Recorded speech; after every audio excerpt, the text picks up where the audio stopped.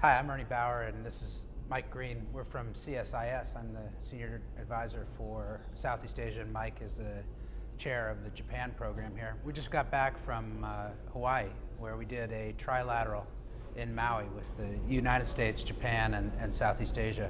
Mike, I thought we came out with some really interesting findings after talking with the Japanese and the Southeast Asians. What did you take away?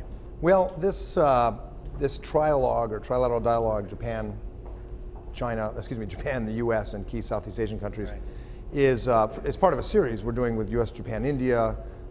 Charles Freeman's doing China, India, U.S.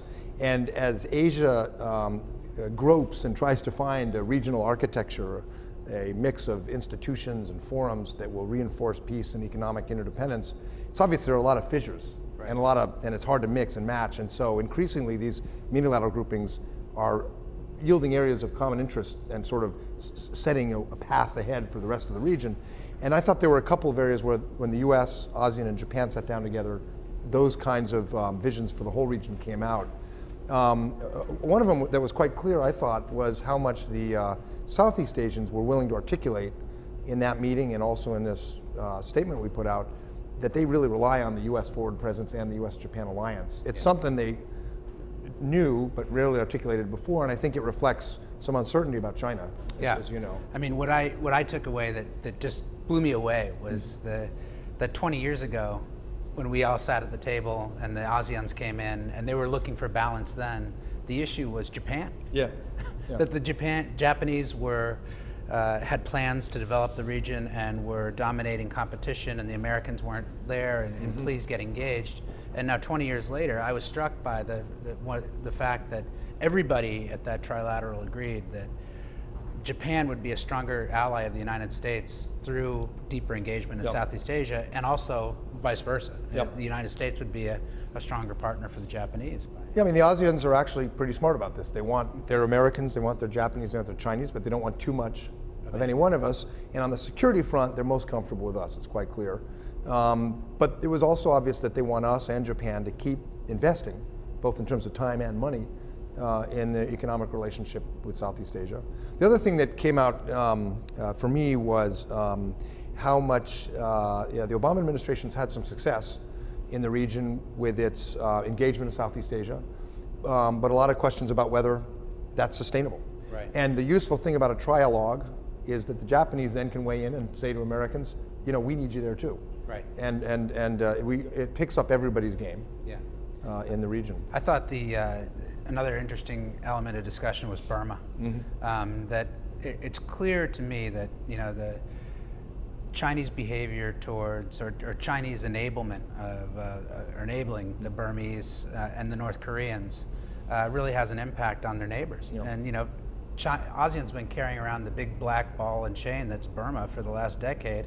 Well, the Chinese sort of take a free rider, shot on this, and it's clear that everybody wants to see change in Burma, and that I thought one of the great outcomes of this meeting was a real will by all partners to take a look at what are the levers of change in Burma.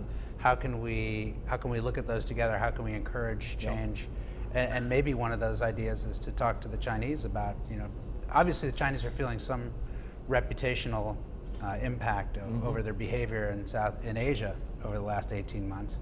I don't know whether you think anything we could. Well, that was an interesting part of the discussion, the beginning to look at what would bring change in Burma. Right.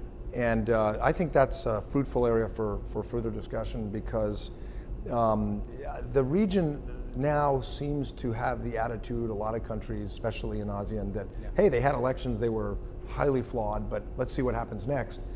But I think from a U.S. perspective, or perhaps Europe, Australia, and Japan to some extent, the facts on the ground haven't changed. Right. And we just don't know.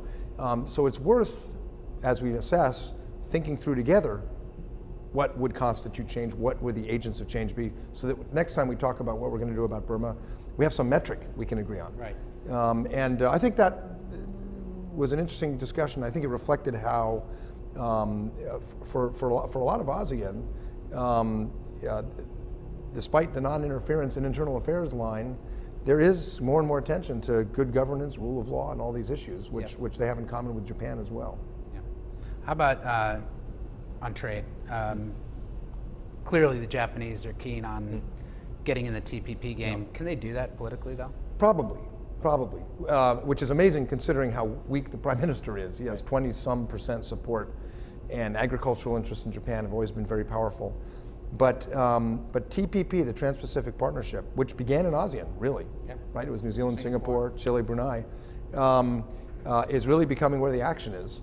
And the U.S. is negotiating, and Vietnam, Australia are coming in. The Japanese government wants in. Japanese media almost unanimously wants in. Will Khan be powerful enough to overcome the vested interests that don't want reform? Probably, actually. And it shows you how important ASEAN is as an event driver in Asia still, despite the difficulties they're having as an association. Well, as you can tell, we had some really interesting discussions out in Maui, and I think I hope you share this view. Yeah. I think we should continue this trilateral and look for others too. Yeah, these mini-lateral discussions, and we do a lot of them here at CSIS, are the building blocks of what hopefully will be a more inclusive, open, and functionally effective multilateral diplomacy in Asia, and not just a lot of talk shops. So hopefully we contributed to that. Thanks for joining us at CSIS.